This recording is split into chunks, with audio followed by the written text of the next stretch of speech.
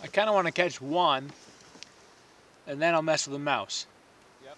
So I know that once I tie on the mouse, I'm not going to catch anything.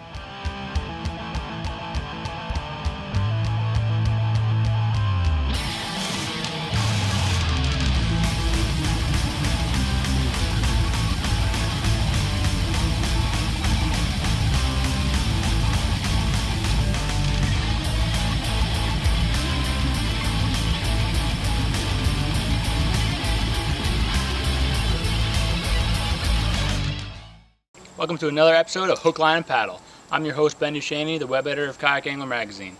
This episode is going to be a little bit different. Instead of, like the big giant fish that you're used to seeing,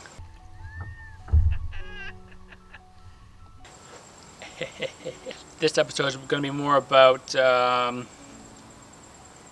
like this. But you know what? That's okay. These brook trout that I'm going to be going for up in the North Woods of Maine are, they're stunningly beautiful. Whether they're wild or native, they are absolutely stunning. So right as you're clicking this video, you are probably wondering, what is Tenkara? So Tenkara is the Japanese style of fly fishing that has only a rod, a line, and a fly.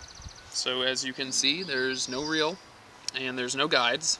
I knew I was going to have trouble because I knew I was not going to be able to haul and I was going to have to rely on just technique alone. And it got interesting pretty fast. As soon as I pulled into the Fox Carlton sporting camps up in Phillips, Maine, I knew that I was in fly fishing and camping and pretty much fishing heaven. This place was awesome. As soon as I dropped off my bags, I jumped into John's canoe and we went out into his private pond.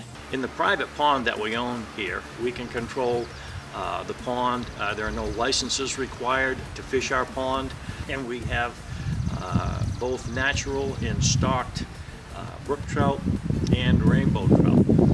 There wasn't very much going on that night in terms of fishing, so we called it a night. The bass fisherman in me can't help but cast a structure. Really? It looks too fishy. So the next morning I'm rigging up, getting ready for Dan and I to go fishing this pond. Dan shows up, we drag the kayaks down to the pond, and we go fishing. First thing in the morning, it's still really cold out because it's early spring, and we're starting to see fish rise. As soon as that sun hits the lake, they've turned on.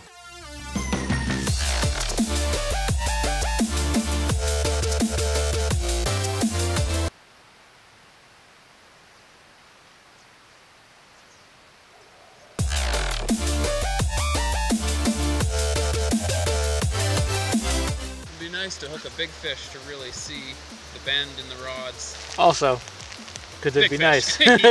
We could see fish rising left and right. We just could not get them to hit, no matter what we did. It seemed like we missed, there was that one tiny opportunity, that one brief window in the early morning, the second that sun hit the water. After that, it was done. So we hop in my truck, drive along the Sandy River, and head up into a tributary creek of the Sandy.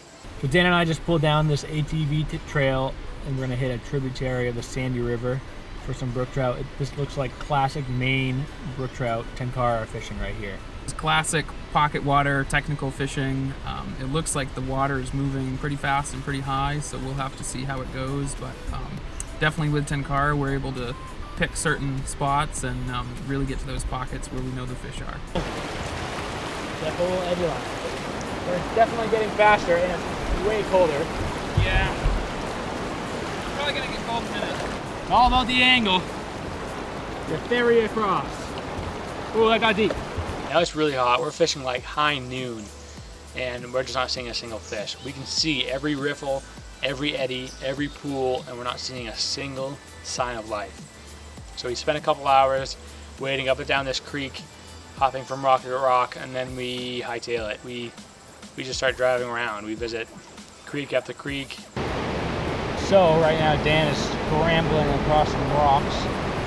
There's a really nice pool at the end of this tail out, and we're thinking that there might be some nice fish here.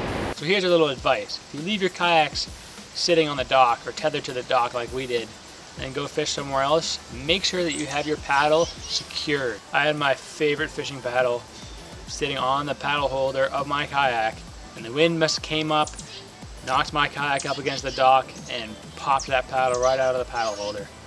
Because when we went to go fishing, I didn't have a paddle. I started walking this way around the pond, and Dan started paddling this way in his kayak, looking for my paddle. Eventually Dan just stopped looking and was fishing, which is okay, I can't blame him. But I walked that entire thing for like half an hour looking for my paddle.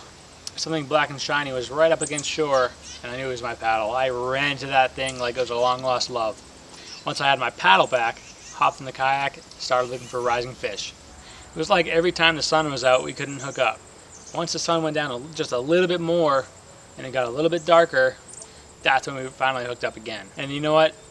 I can't help myself. I threw on a mouse. So I know that once I tie on the mouse, I'm not gonna catch anything. Unless it's like ginormous. Which would be awesome, but unlikely. The next morning as I'm rigging up, I get a text from Dan saying that his wife and his baby is sick, so that he wasn't gonna be joining me that morning. Which, you know what, that's fine. If your wife and kid are sick, you stay home, you don't go fishing, you help them. I'm looking up and I'm seeing a big storm system roll in. And I figure I only have about an hour, maybe, of fishing before that hits me. Which, you know what? Based on the patterns of these fish hitting really early in the morning and never again until very late at night, that's kind of okay. I'll make a few more casts. First thing, I hook up again. As soon as that sun hit the water, fish started hitting. Haha!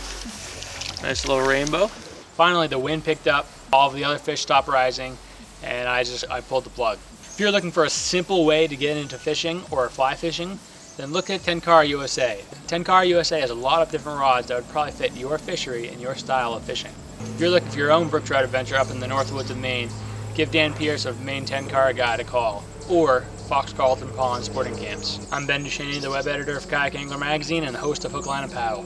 I'm hoping you paddle forever, fish longer. Should I hold the rod? Is that Sure, a little better? sure. Yeah, cool. Do you not want to say it? Well, I mean, no, you can say it. Is it a tributary of the Sandy River? Or no? Yeah, it is. Okay, so that's all I'll say. A couple of times I hear Ben say, I gotta go get my line. It flew off the end. Don't trip. I just noticed there's a screw coming out of there, Ben. Don't trip on that. Don't stub your toe on it and fall down. You can cut some of this out, right? Okay, good. Oh, I saw you.